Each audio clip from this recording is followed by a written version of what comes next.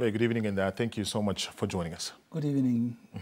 Firstly, let's just end the questions that are being asked. Initially, the Colonel Ndakolo was accorded a state funeral by the head of state, and we understand that has now changed. He will now be accorded a hero's funeral. What brought about the change? For all we know, he has been accorded a hero's status as a hero for our national liberation struggle, for what he really was and worked for. All the others are English flavors. What is important is that no one can dispute the fact that late retired Colonel Mbulunganga was a hero of the Namibian struggle, and that's what the president recognized as a hero.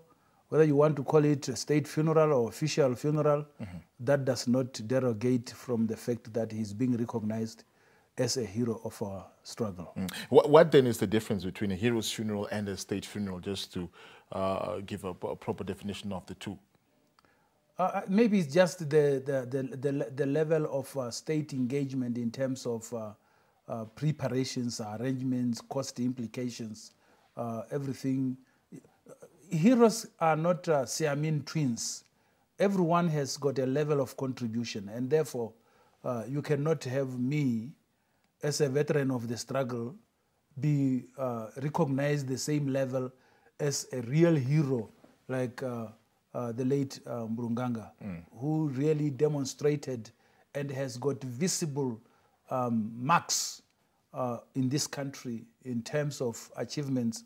Him and his comrades in arms, who really participated in decisive battles, like the Battle of Mapongolo and other battles where they dislodged the enemy forces, they captured weaponry, and they really did serious thrashing on the enemy. They contributed to the enemy realizing that the final nail should be to talk to each other.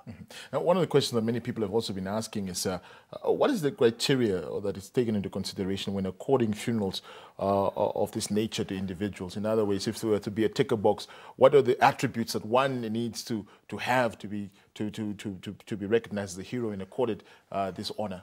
We shall go into that public education if the public is informing us as the ministry responsible for information and communication and aiding technology. If the public really does not have those differences, we are going to go into that. But they should not mar the funeral arrangements for late Ndakolo. He's given all the full honors of a hero of the liberation struggle, accorded to him in his right, given his contribution.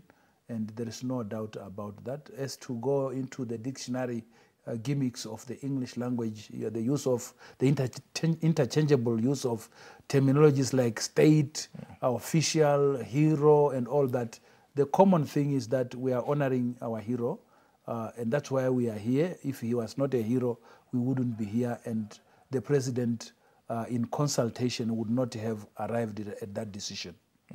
Lastly, who decides on whether or not the individual who has been identified as a hero and accorded a hero's funeral should be buried at Heroes Acre or not? Who has the last say? There is an act of parliament that speaks to the conferment of national honors, and you will recall that at the turning of events like the Heroes Day or the Independence Day, they are living and past heroes and heroines who are conferred medals on.